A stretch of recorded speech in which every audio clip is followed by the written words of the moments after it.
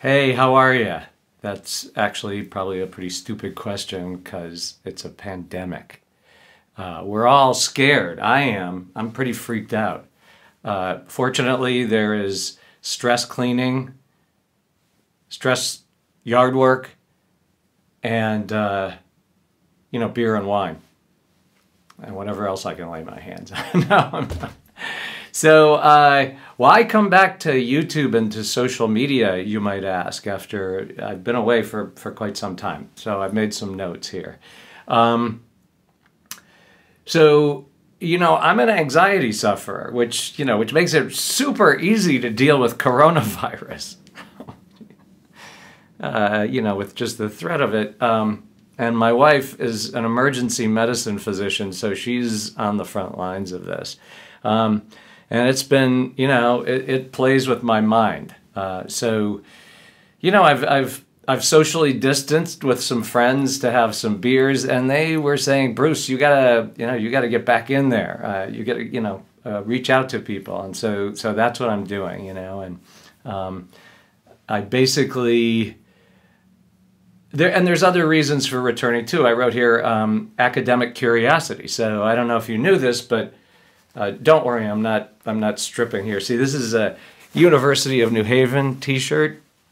I've been working there for about 4 years now, and I just love the university. I love the students. And we're all working remotely now. I'm doing 2 independent studies from my home office here.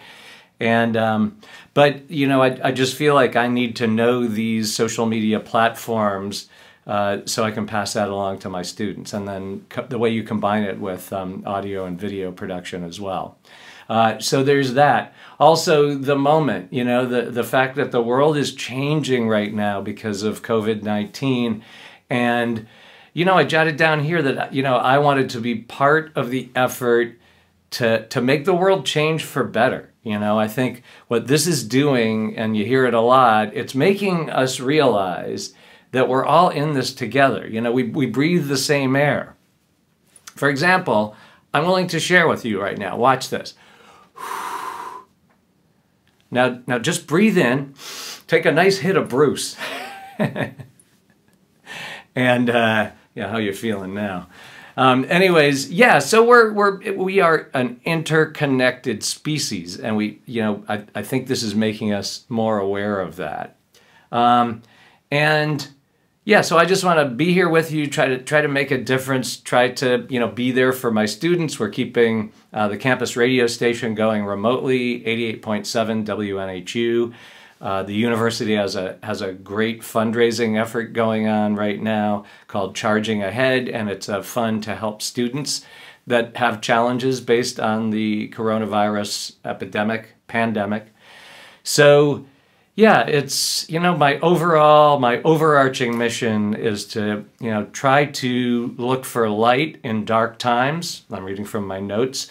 To lighten the mood in whatever way I can, and to demonstrate my commitment to the notion that whether there's a pandemic or not, we are all in this together. I've always felt that, but I feel like this is bringing it to a sharp point. So I'll be here, I'll be back, and we'll get through this together.